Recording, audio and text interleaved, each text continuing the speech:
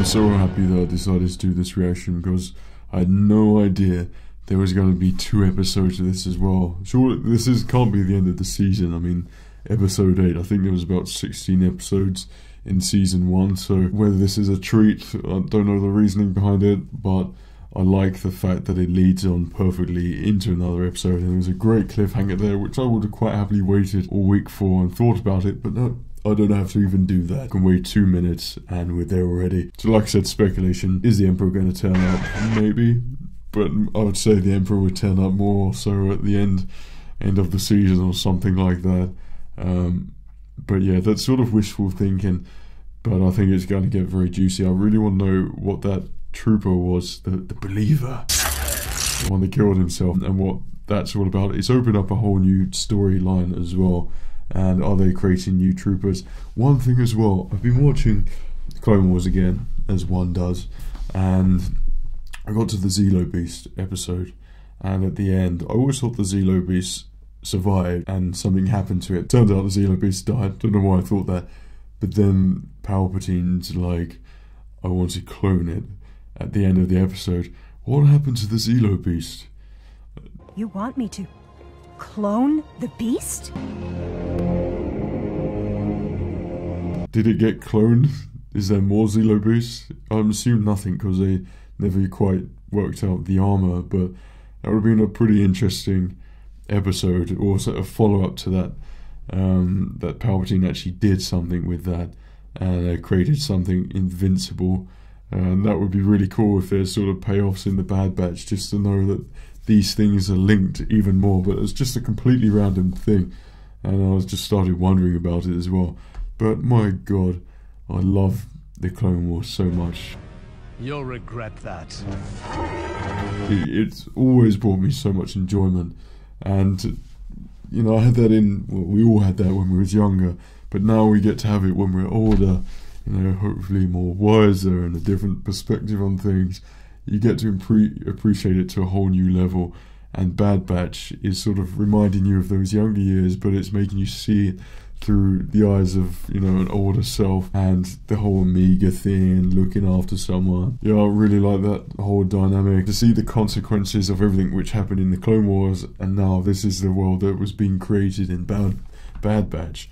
It's, yeah, it makes you feel like, you know, when you see Obi-Wan Kenobi and all the Jedi with the lightsabers and they're doing all these adventures, slashing around and using the Force, and you think, it reminds you of your sort of youthful years, you know, so carefree, and now Bad Batch is very serious and not that, and that's the oppression of the Empire. Yeah, so it's really cool transition anyway, but that's what I love so much. Speculation this episode, obviously the Bad Batch are going to be in there and meet up with Rex, but will they travel to Kamino? That would be really cool. I like to think the Kaminos, they live somewhere. There's still some of them sort of dotted around, or some of them are still kept by the Empire, because we know that they attempt to clone in various forms as well. One thing, this is a very, very out there theory, shall we say. Do you think we'll ever see Starkiller? Do you think he'll be canonized in the Bad Batch? Because if it's going to happen, now's the time, Commander. It should happen in Bad Batch, surely, if there's some sort of reference or something like that. And you know, Sam Witwer, I mean, it's obvious. It's just when I was thinking about the Believer and he had his theme, I was thinking, God, just imagine Starkiller just on a rampage in the planet, and we see him before he, you know, turns good and everything. Knowing that Vader's got an apprentice out there, because, you know, Inquisitors became a thing, so why not Starkiller? That would be so awesome. Such a nod to the Force Unleashed. That would just be completely amazing, you know. I would respect that greatly. But anyway, let's get into this episode and enjoy.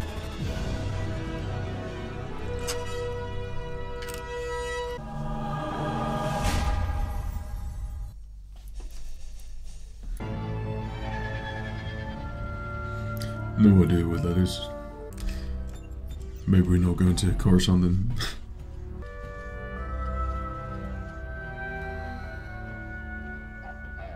Is Amiga gonna be the first Jedi clone? Trying.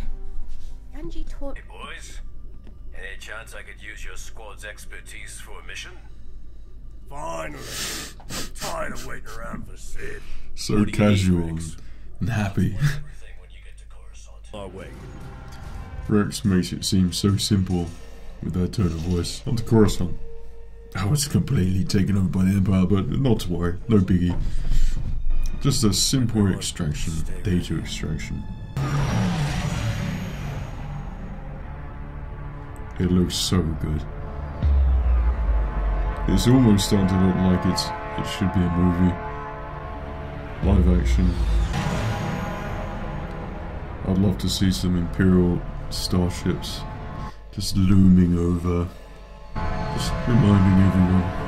You can't enter the Senate district without an Imperial security clearance. That will not be a problem. Then let's get to work. You just think of it as a take your daughter to work day, not an Imperial Senate. We serve the galaxy. Oh, you are? We act as the voice of the You seem surprised to see me, Admiral. Not at all. Yes, I sent an preparations for tomorrow's vote. Legislation, where the future of the galaxy is decided. Pretty awesome still. Worse.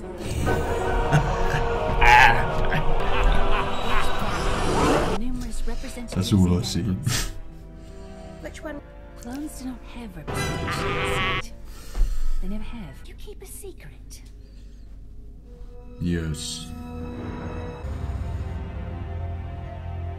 I'll never get bored of seeing Coruscant. Senator Bertoni, thank you for coming. It'd be awesome if the Venator there is actually being fitted out to be an Imperial Star Destroyer. And that's what they're doing to it. How many have you reached? That's so cool. Troop, we're spread pretty thin. Oh. But the fact that they're waking up to knowing what they did, what they've done. This is him better. Don't look down. Don't look down. Yeah, that'd be so me. Wrecker with Heights. Hang on. Which will most likely signal a security breach. Well, they're gonna turn the Venator on, basically. Much. Then let's make it quick. And the whole thing lights up. To trench Alpha 7. Onboard sentries, report to the bridge.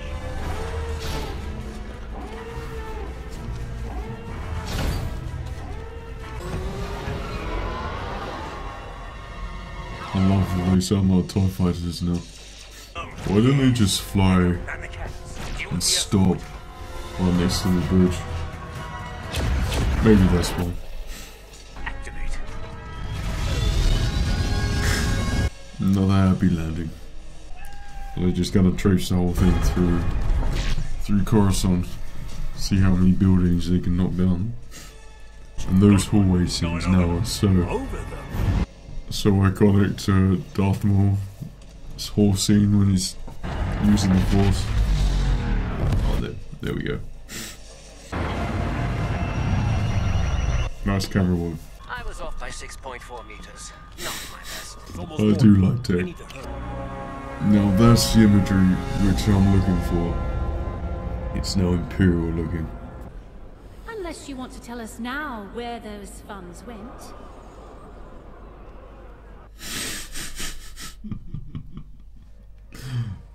Oh, yeah. About that. This is where Crosshair shows up. Certain military operations. His own ships caused the destruction of Tupoka City. Oh dear. Oh dear, oh dear. An awesome hologram there. Huh.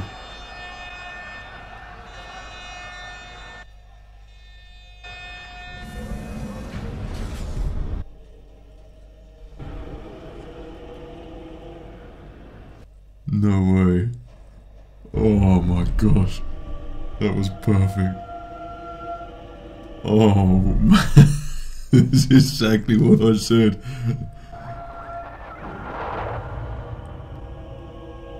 That music. It would appear that assertions are correct. unprovoked attack on Camino was a cowardly act. Stay back. Palpatine said it again. I am deeply troubled by this recent And it's Ian McDermott. I assure you, Admiral Rampart will face the That's never been stronger.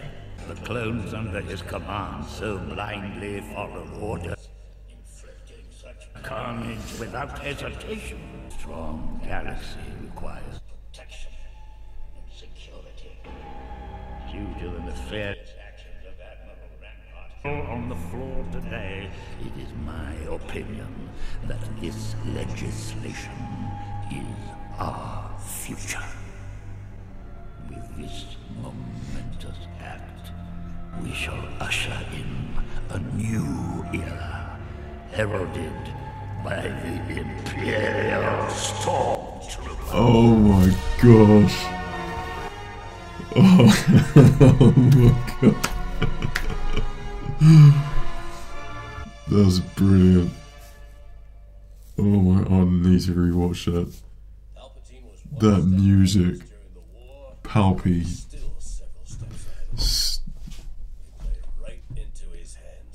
He's so good. Deserves to be Emperor. Senate approval for his stormtrooper program. He's not going, Don't is he? get into trouble with that. But he's part of the Bad Batch. I mean, I suppose you have to, but you can't leave Echo. That's another less crew member in the Bad Batch. Lost Crosshairs, now they've lost Echo. And Rex has gained, hopefully, Cody.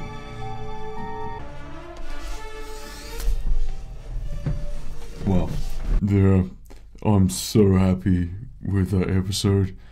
It was the fact that I didn't even realise there was going to be an episode straight after 7. Episode 7, you know, is good enough. But that just felt so jam-packed with goodness.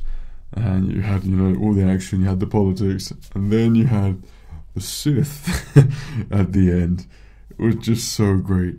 And how they brought up Palpatine as well, and that sort of weird bell, and then everyone sort of looking down, knowing who's about to show up. Perfect. That's literally how I sort of wanted the Imperial Senate to operate. Everyone to be in fear of the Emperor, and the fact as well that he still has the cunningness of Palpatine. He still sounds evil. He's not hiding. I don't know. It's just so perfectly done. It did make me wonder how they're going to show the Emperor sort of leading the Senate. Is he going to be like Palpatine a bit? But he's just clearly, you know, manipulative and acting like a perfect Sith Lord. Doesn't care about anyone who gets in his way. Who uses as many people as he needs to accomplish his goals. And even just you know, get rid of Rampart like that as well, just fell straight into his hands basically with ease. That's just perfect. Like, it was so good. The fact that it's voiced by Ian McDermott again as well is just brilliant. I love that so much. And always hearing him and seeing him play the Emperor was brilliant. Even when he played it Palpatine in that sort of vision hologram in Rebels, you know, that was probably the last time we'll see the Palpatine character persona. But yeah, so great, so perfectly done. It's that perfect level of creepiness, eeriness, and spectacular delight as well when he appeared. So I think it was really good.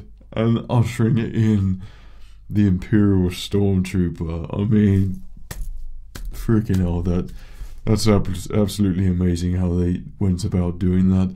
It was so nicely done. Made it like one of his speeches from Revenge of the Sith, and creating that whole cause to create the need for them. It's just, yeah, perfect. That's what I love so much. I think this show is very clever. The more and more we progress with Bad Batch, the more and more I like it. The first season was very character driven, and now you love the characters, and now it's expanding into the big characters and the big themes. You know, and Echo going off with Rex now to hopefully, you know, plan things with Cody and all the other clone troopers who are remembering what's happened. That's a really, really good storyline. Whether that leads up to some sort of battle or something like that. Also, Crosshairs, he's still, you know, still about. And are they going to try and get him back on the Bad Batch squad? Because they're essentially missing someone now.